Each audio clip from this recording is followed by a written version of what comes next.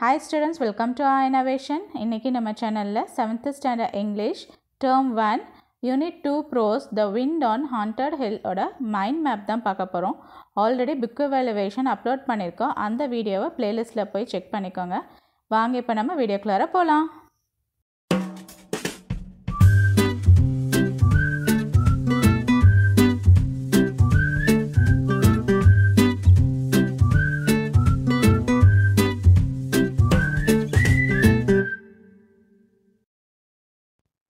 Haunted Hill Prose வந்து 3 செக்ஷனாக கொடுத்துருக்காங்க. So section 1 and section 2 section 3 தனித்தனியாக நான் எடுத்து ஸ்ப்ளிட் பண்ணி எழுதியிருக்கேன்.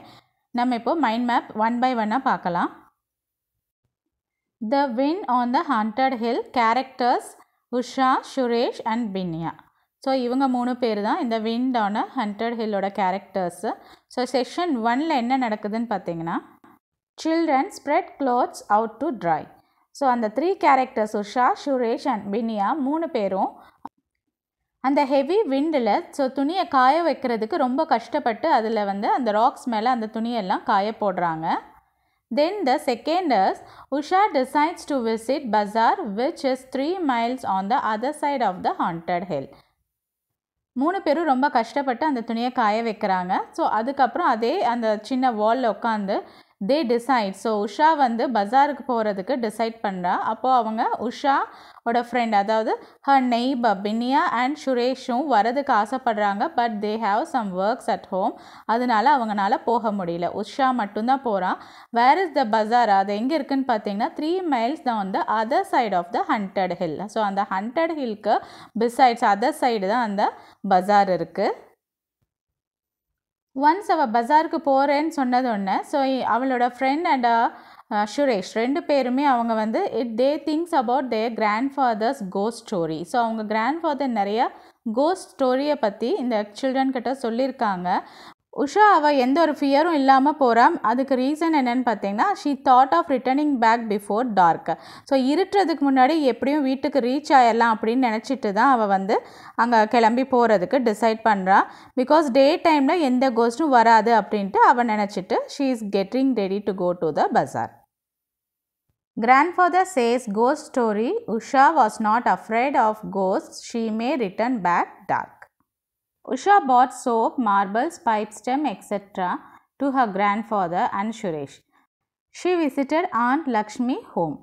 Usha பஜாரில் அவளோட கிராண்ட்ஃபாதர் அண்ட் சுரேஷ்க்கு நிறையா திங்ஸ் வாங்குறா. அதெல்லாம் பர்ச்சேஸ் பண்ணதுக்கப்புறம் ஆண்ட் லக்ஷ்மியை பார்த்துட்டு அவங்க வீட்டுக்கும் போய் she had a cup of tea. She spent nearly 1 hour at Lakshmi's home also.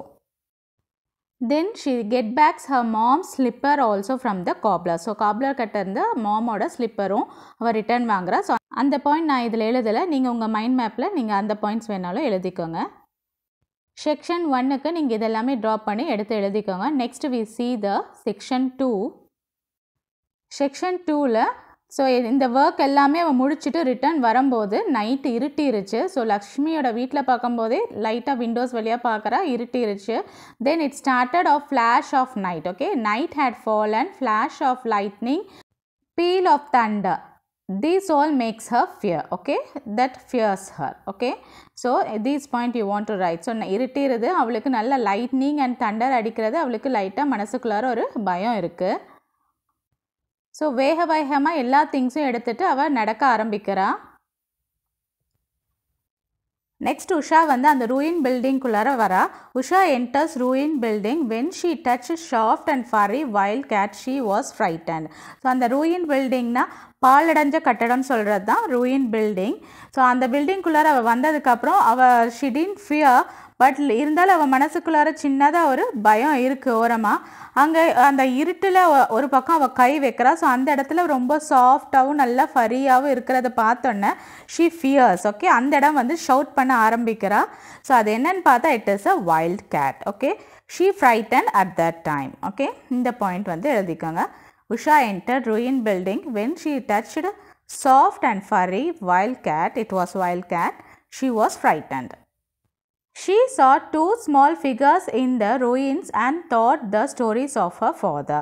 So அவள் வந்து அந்த சின்ன அந்த ரூயின் பில்டிங், அதாவது அந்த பாலடைஞ்ச கட்டடத்தில் ஒரு 2 ஃபிகர்ஸ் மூவ் ஆகிற மாதிரி பார்க்குறா. அப்போ அவங்க தாத்தா அதுக்கு முன்னாடியே அங்கே 2 குழந்தைங்க நடமாடிட்டு இருக்கிற மாதிரி ஒரு கதை சொன்னார். ஸோ அது அவளோட ஞாபகத்துக்கு வருது. 3 இப்போ நம்ம பார்க்கலாம். 2 ghostly creatures were Suresh and Binia. The children fell into each other's arms. அப்போ அந்த இடத்துல பின்னியா என்ன சொல்கிறேன்னா, நீ காணோன்னு சொல்லி தான் உன்னை தேடிட்டு தான் நானும் சுரேஷும் வந்துட்டு இருந்தோம் அப்படின்ட்டு சொல்கிறா. They decided to wait till morning. They gave each other warmth and confidence. Even the ruin screams to be forbidding. So அவங்க 3 பேருமே மார்னிங் ஆகிற வரைக்கும் அங்கே இருக்கலாம் அப்படின்ட்டு டிசைட் பண்ணுறாங்க. அந்த நைட்டில் எகெயின் போக வேண்டாம் அப்படின்ட்டு டிசைட் பண்ணிவிட்டு 3 பேருமே அங்கேயே தங்கிடுறாங்க. ஒவ்வொருத்தரும் கன்சோல் பண்ணிவிட்டு 3 பேருமே ஒற்றுமையாக இருக்காங்க. அந்த ரூயினை பார்க்குறதுக்கு ரொம்ப பயங்கரமாக இருந்தாலும் இவங்க 3 பேருமே அவங்களுக்கு தன்னால் தைரியத்தை கொடுத்துக்கிறாங்க. They started to move in the morning. Usha looked back at the ruins. The once morning ஆனதுக்கப்புறம் அவங்க அங்கேருந்து மூவ் ஆகிறாங்க. உஷா ரொம்ப தூரம் போனதுக்கப்புறம் அந்த ரூயின் பில்டிங்கை திரும்பி பார்க்குறா. அதை பார்த்துட்டு அவளோட வீட்டுக்கு போகிறான். That's all. The prose ends here. Okay students, இந்த மைண்ட் மேப் நீங்கள் காப்பி பண்ணிக்கோங்க. இந்த வீடியோ உங்களுக்கு யூஸ்ஃபுல்லாக இருக்கும்னு நினைக்கிறேன். ஆர் இனோவேஷன் சேனலை இது வரைக்கும் நீங்கள் சப்ஸ்கிரைப் பண்ணாமல் இருந்தீங்கன்னா மறக்காமல் சப்ஸ்கிரைப் பண்ணிக்கோங்க. Thanks for watching our video. Thank you. Have a nice day.